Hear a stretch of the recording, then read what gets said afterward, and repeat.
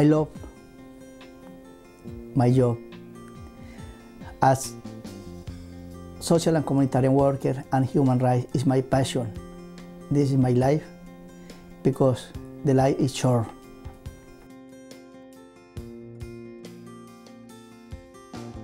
I say, if I am a lawyer, I can support the victims and persons in need, and this is my decision: support every victim, every person in need.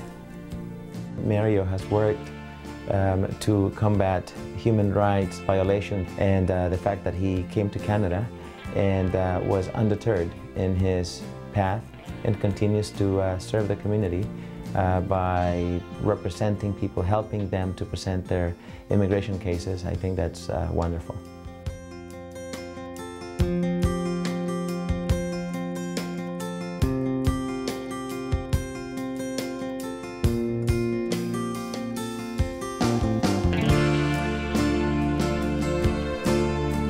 Pleasure to finally meet you, Mario.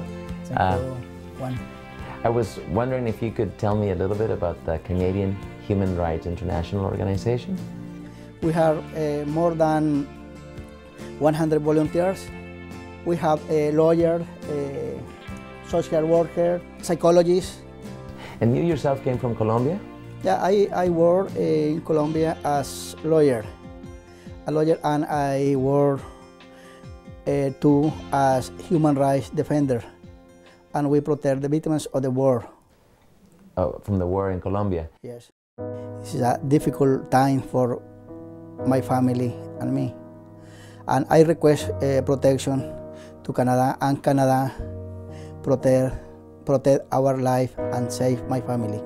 It's a difficult trip.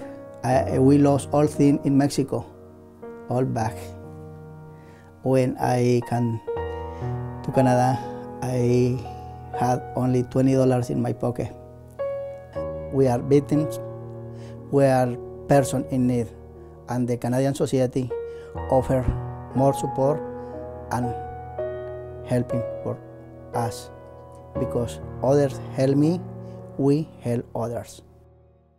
It's a very traumatic experience for someone to leave, like Mario had to, where they have to leave everything they've accomplished, their loved ones, their social networks, and they have to start from scratch. I think that it speaks to that immigrant sense of work ethic, of continuing to work hard, and I think his story, speaks loudly about the story of immigrants in general.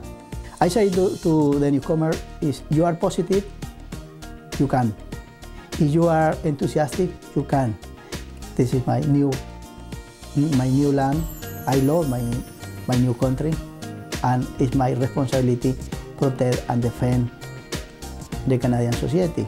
I am pleased to announce the recipient of this year's New Pioneers Community Service Award is Mario Guilombo.